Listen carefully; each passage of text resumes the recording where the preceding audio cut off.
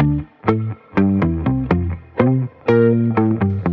everybody, welcome to 10 Minute Tuesday. If you are new here, my name is CrysDawna and I am a furniture artist, so welcome. Every Tuesday we go over different stuff, so if you are not subscribed, make sure you hit the subscribe button. If you are not new here, welcome back, friends and family. So I wanted to go over something that I have gotten a lot of questions about. I am going to show you guys the top 4 types of paint that I personally have used on furniture throughout my furniture painting, furniture artistry journey, okay? So there are lots of different paints out there. There's enamels, there's ceramic paints, there's latex paints, all the things. But these are the top 4 paints that I have used, type of paints. So I am not going to talk about brands today. Let's get a little bit closer, okay? I'm not gonna talk about brands today because I do have a few contracts with different companies, but I'm going to show you how the different paints are used and you won't see a few of the brands. Now, we're gonna talk about a chalk-like paint. So I am a brand ambassador for Dixie Belle Paint Company, you guys all know that. So I will talk about their chalk mineral paint. But for the most part, most chalk style paints are the same, okay? And if you're ever wondering why do these names have chalk-like, chalk mineral, chalk style, chalk infused, all that stuff, is because Annie Sloan is the creator or the first originator of a chalk-like paint, and she has trademarked the word chalk paint. So if you ever see companies that have like chalk mineral paint, chalk synthesis paint, it's because they can't use the word chalk paint. But generally, most of these paints are very, very similar. They're not exactly the same because all of them have their proprietary blends and what makes each brand. But for the most part, the properties as far as blending and sealing and things like that are going to be the same across the board, okay? Now, so we will be talking about, I will be showing you the chalk style or the chalk mineral paint. Obviously, like I said, I'm a brand ambassador for Dixie Belle, so that is one I'm going to be using. Now, Dixie Belle does not have a clay paint and they do not have a milk paint, a true milk paint. So I will be using different brands, but I will not be telling you the brand that I'm using. Just so you know, that's a disclaimer. But most milk paints that you're gonna see in the form that I'm gonna show you are all the same. They're used all the same. And then most clay style paints will be used the same exact way. That you can use them the same exact way. So we will be going over a chalk style paint. We will be going over a mineral paint, which I feel like gets really confused. Chalk mineral paints, chalk paints, and a mineral paint are 2 different animals, not the same. A mineral paint usually has a resin in it. It usually has acrylic binders, things like that.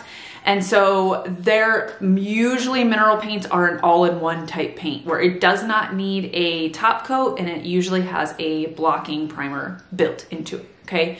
So chalk style paints, I'm sorry if I've lost you so far. So let's talk about chalk paints, okay? We're gonna talk about the different properties of a chalk paint, and I'll talk about that in a second. We're gonna talk about the different properties of a mineral paint. We'll talk about that in a second. We're gonna talk about the different properties of a true milk paint that comes in a powder form, okay? Now there are some companies out there there's multiple companies, some of you, Hobby Lobby, Michaels, other things like that, that they have a thing called milk paint, but it's not the same. So I'm gonna show you what I'm talking about when I say milk paint. It comes in a powder form and you mix it with water. They've got an extra bond. Most companies have an extra bond that you can put into the paint to get a more solid look.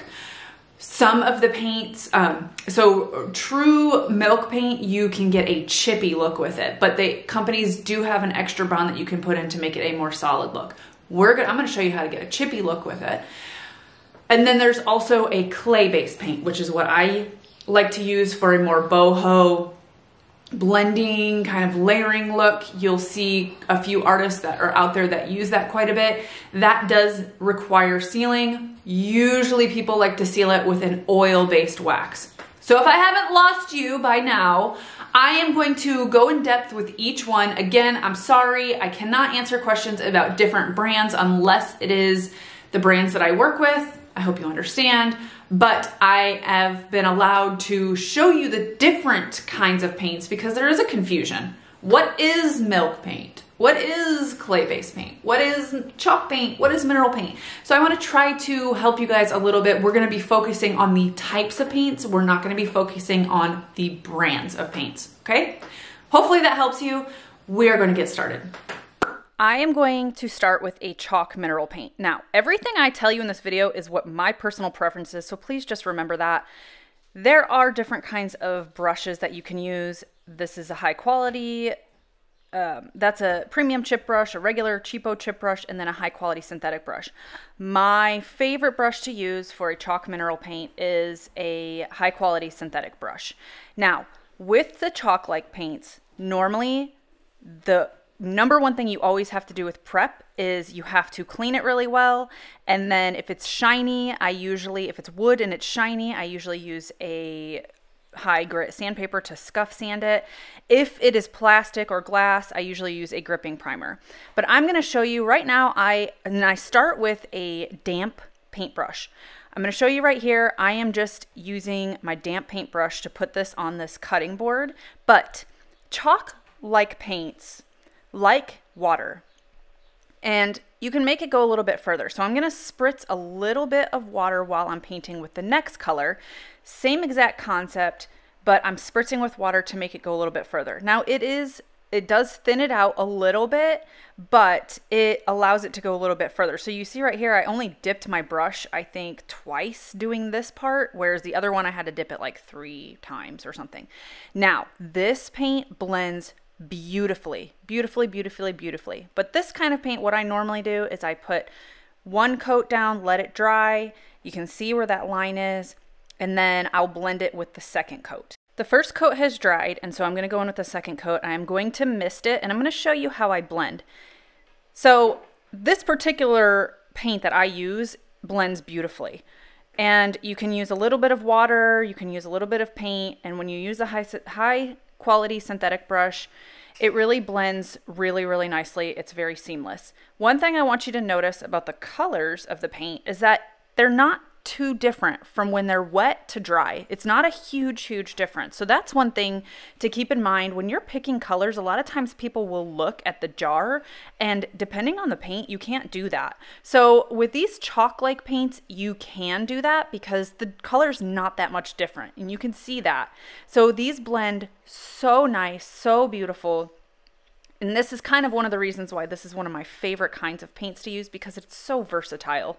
So the main point is that a lot of these chalk-based paints blend really nice. They work really well with water, and you can get a nice smooth finish. Now, a lot of people do not like the way chalk paint feels at the end, but I'm going to show you, you can smooth it and get a nice finish if you sand it afterwards, and you can also seal it with wax or a top coat. So I'm going to show you that really quick as well, so that way you can see that it doesn't have to have a chalky finish to it. This is dried, and you can see how the blend looks really seamless. And once it's dry, you can go in with a high grit 220 or above sandpaper, and you can smooth out that finish. And so it will have almost a buttery feel to it once you're done. And it kind of knocks down any brush strokes or anything that got in there, and it gives it more of a buttery feel. Next, I want to show you how it distresses. So I'm using the same sandpaper, a fine sandpaper, and I'm going on the corners, and it distresses really nice. So you can use sandpaper to distress it. You can also wet distress this kind of paint. So wet distressing is when you take a paper towel, or you can even spray the paint directly and you rub it with a towel or a paper towel to distress it the same way that you just did with that sandpaper. So it distresses really nice as well.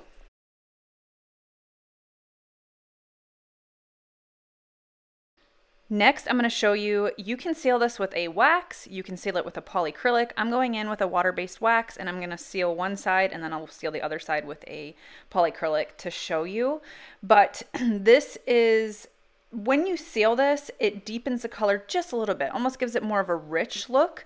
So those are two options for sealing as well when you are using chalk-based paints. Before I go over the other side with polyacrylic, I just wanted to show you how you can see on the left-hand side, it's not sealed, the right-hand side is sealed. So it does richen the color. I'm going in with the satin clear coat right now, and I'm going to seal the other side. And I'm just going to show you the difference of what it looks like with a satin clear coat versus a wax. But you're going to want to seal this paint if you want it to last forever. Okay, so the top is the wax and the bottom is the polyacrylic, the satin polyacrylic. So you can see the shine on there. You can see the difference now on the camera. But that is what it would look like once you have it sealed. The next paint I'm going to go over is a mineral paint. You always want to make sure you clean and scuff sand no matter what the surface is. If it's super shiny and glossy and it's non-wood, then usually I use a bonding primer. You don't want to use a natural bristle brush because it will mess with the smooth finish. So you want to start with a high quality dry synthetic brush. Mineral paint does not really like water. Now, if you are in a super dry area, you can put a little bit of water, a mist, but other than that, you want to just use the paint. When you're applying a mineral paint, you want the brush to be dry, a high synthetic brush, and you don't want to overwork the paint too much because if you start overworking it, once it starts setting up, you will get brush strokes. But usually mineral paint is really good at self-leveling and it has a beautiful, beautiful finish. So the finish on this is usually about a low reflective eggshell finish, and mineral paints are usually an all-in-one, so I didn't need a blocking primer for this, and I also don't need to top coat it. So I'm going to show you, I'm going to do two different colors side by side, and I am going to show you, because people ask me all the time if you can blend this paint. You can, but it's totally different than a chalk style paint, and I prefer using a chalk style paint when I'm blending because it is so much easier. So I'm going to show you how I blend this. I'm going to show you with and without water, and you can see the difference. Again, it's possible to blend it, but it's not my favorite kind of paint to blend. So right here, this is one coat. I want to show you something about the colors of a mineral paint. So when this is dry, the paint colors darken. So what's in the jar is going to be lighter than what is going to be your final product. So please remember that when you are picking out colors, that it does darken a little bit once it dries. So don't pick your color from the jar. Try to pick your colors from actual color cards that are painted and dried. This paint is now dry. That is one coat. That is what the sheen looks like, almost a satin eggshell finish. It has minimal brush strokes. You can do a light sanding with a high grit sandpaper as well later on, but what I'm going to show you, I'm going to put a piece of tape in between and I'm going to show you how to blend these and why I prefer chalk style paint. I will say mineral paints are beautiful for one color finishes, Hampton style finishes. Okay, here we go. So this side, I'm just going to blend with the paint. I'm not going to add any water. I'm going to use the moisture of the paint to blend. So I go to where the transition line is and I add the bottom color, and then I'm going to go and I'm going to add the top color, and these are two separate paint brushes. And then I'm going to take a clean, dry, neutral brush and I'm going to try to blend it. It blends pretty nicely. Actually, I should have went a little bit further up with that lighter color, and you'll see why in a second. So because that paint underneath has dried, where that line is with the lighter color, you're going to see that with the blend. So that's another reason. It's not as forgiving as the chalk-like paints, and it doesn't blend in quite as much. So now I'm going to do the bottom part like I did exactly with the chalk paint. I'm going to use water. So I did the bottom color. I'm going to spritz it. I'm going to take the top color, I'm going to spritz it. Now the reason why mineral paint is not a huge fan of water is because it breaks down the acrylic binders in it and it almost thins it out. So I'm going to mist it and I'm going to use a clean, dry, neutral brush, and you can start seeing that line from the layer before. So mineral paint does not reactivate with water, and so it's a lot harder to hide those transition lines that you get when you're blending. So as you can see here, the blends are not quite as smooth. So that's with the water. So you can see that line where it was dry, it just doesn't look as nice. And then that's where I told you that I should have went down with the lighter. So if you are going to try to blend with a mineral paint, you do not want to use water. But again, you can blend it. People ask me all the time, You can. It's not a matter of can you, it's a matter of should you, because there's other paints that are much better and easier to blend with. You can do what I'm doing right now and smooth the finish out if you want with a high quality or high grit sandpaper. You don't have to. You do not need to put a top coat on this kind of paint, but again, you can see where the blends are. It's just not, it doesn't blend quite as nice. And it's more of an ombre blend. A lot of times with a chalk-like paint, you can take two completely different colors and blend them into a nice color. You cannot do that with a mineral paint. It'll muddy the colors. If you are going to attempt to do a blend or like a gradient ombre blend with a mineral paint, make sure that the colors are similar and they're not totally different. You can also distress this paint very easily. I do use a little bit lower grit sandpaper, so instead of a 220, I'll use a 120. Just because it already has a built-in top coat and so it's tough. And then you can also wet distress it, but you're going to have to push down just a little bit harder. I find wet distressing is easier if you do it the same day after it dries versus waiting till the next day. The next type of paint I'm going to go over is a real milk paint. So this comes in a powder form, and when you mix it, you want to mix equal parts of water and equal parts of the powder. If you want it to be a little bit more thick, you can put a little less water in there, but what's going to happen is this kind of paint, there's a product called bonding, like an extra bond, that you can put in at this point right now when you're mixing, and it will make it so that it doesn't chip. I always use a wire whisk when I mix this, but the thing is with this kind of paint is that if I want a solid look, I'm just going to use a chalk type paint or a mineral paint. This paint, I always used it to get a chippy look. I never used it to do a solid look. Again, that's my personal preference. That is how I used it. Now, if you have a resist on what you're using, so like a clear coat or a shellac, then you're more likely to get the chippy look. Milk paints are very unpredictable. You don't know what you're going to get with them. So if you have problems with unless you do an extra bond, you don't know what the chipping is going to look like. You can use any kind of brush. I just use a cheap chip brush here. I'm going to mix it in even more with the brush, and then I'm going to put my milk paint on. Milk paint is not super solid. Sometimes you need a couple layers, but as you can see on the right hand side, I had put a gloss clear coat over there just to show you what it looks like when you have more resistance with it. And on the left hand side, it is just the cutting board. When milk paint dries, some areas look lighter, some look darker. On the right, you see where there's more resist. On the left, there's not as much. Now, to get the chips to come out, sometimes it will start just peeling and chipping, which is really cool to see. But I take a 3M scouring pad and I go over it to start pulling that paint off so that the chips start looking, you can start seeing them. And you can see over on the left-hand side, it's a little bit chunky. That's normal. That is the look that I get with milk paint. So again, if you're using it with a more solid look, it's probably not going to look like that, but you do always want to sand your milk paint with a high grit sandpaper especially if you're doing a more solid look with the extra bond, so that you can get the particles, the kind of milk particles off and smooth that surface. But right now, I'm just sanding it and going over it with the scouring pad so that I can start pulling off some of the paint where it resists so that we can get that chippy look.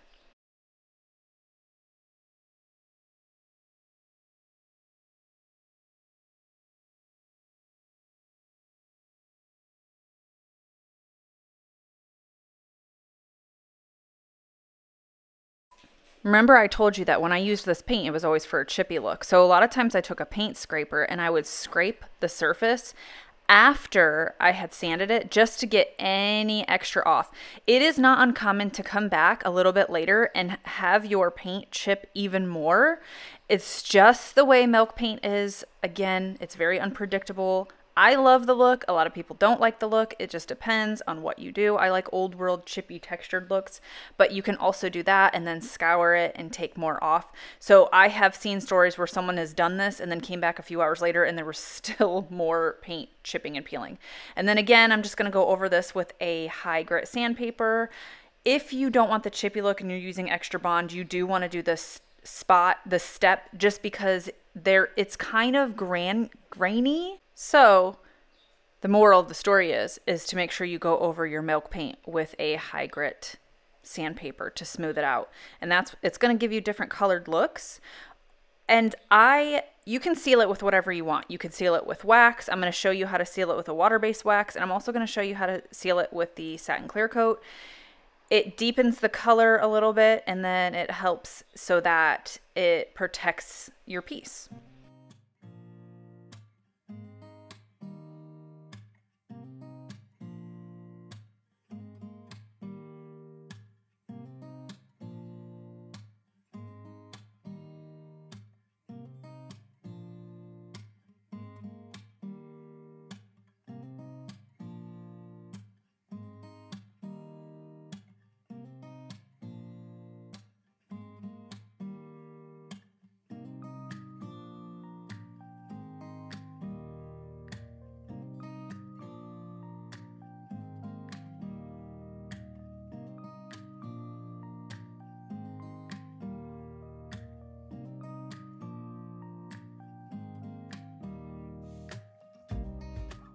The last type of paint I'm going to go over is a clay-based paint. You can use any brush you want with this. I prefer to use a natural bristle brush because it's supposed to be an artistic type paint with the texture and the blending, and so I like using a natural bristle brush because it gives you a more artistic textured kind of feel, but you can use it however you want. So I'm going to use two completely different colors here so that you can see that the blend. Okay, so what happens with this is that you can blend these colors. Again, some of them are highly pigmented, but you can see this paint is not typically meant to do an entire piece in, like a solid finish. It's meant to do some blending and some artistic feels to it. So you can see that this is not quite as, it doesn't cover quite as much as the other paints. And I'm showing you here with a plastic scraper. This kind of paint is really awesome to scrape with because it's a clay and it layers, and you can layer this over top of the other colors and then you can blend it in. So this is a really fun paint to work with when you want to do artistic kind of boho finishes. This paint does dry much lighter, and it has to have a top coat. Because it's clay based, it will always reactivate with water, even weeks after it has dried. It does not, you have to seal it. And it does the best with an oil-based wax. It does really well with water, so you're just seeing me blend it. But one thing I really want to tell you is that whoever the manufacturer is of the paint, you're going to want to use the wax or the clear coat or whatever they have created for it, because they have tested it with that. I have used this paint and I have used different kind of top coats with this different kind of paint, different brands, and you really don't want to mix and match different top coats with a clay-based paint because sometimes it gives you a different look. So whatever the clay-based paint company's wax or top coat is, you really want to stick with that, is basically my main point, because they have tested it and what works best with their blend of paint and their formula so that you get the best look.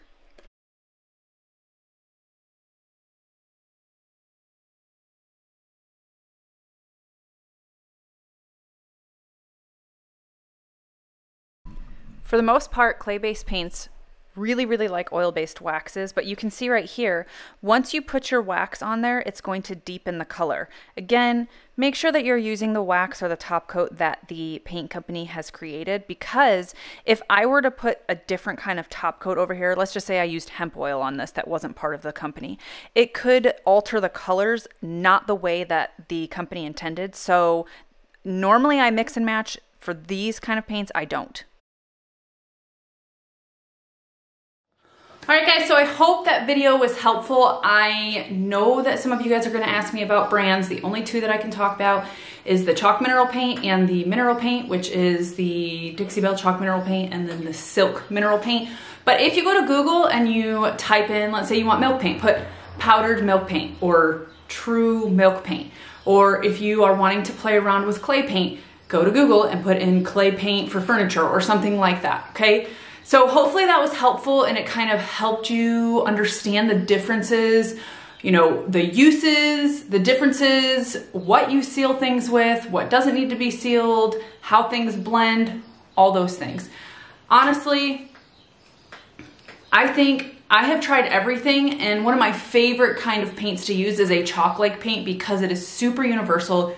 You can get nice smooth finishes with it. You can also blend really well. So me personally, I like a chalk-based paint, but each one of them has their place because I do love a chippy look, and that's what milk paint gives you. So thank you guys so much for watching. Again, if you are not subscribed, please hit that subscribe button, hit the bell, you'll get all the latest videos. I will have a furniture video out this week on Thursday. I'm gonna be doing something special. A few of you guys requested it. It's for a special person to me, and it's for a special reason. So make sure you guys tune in on Thursday to see my next video. All right, guys, have an awesome week. Bye.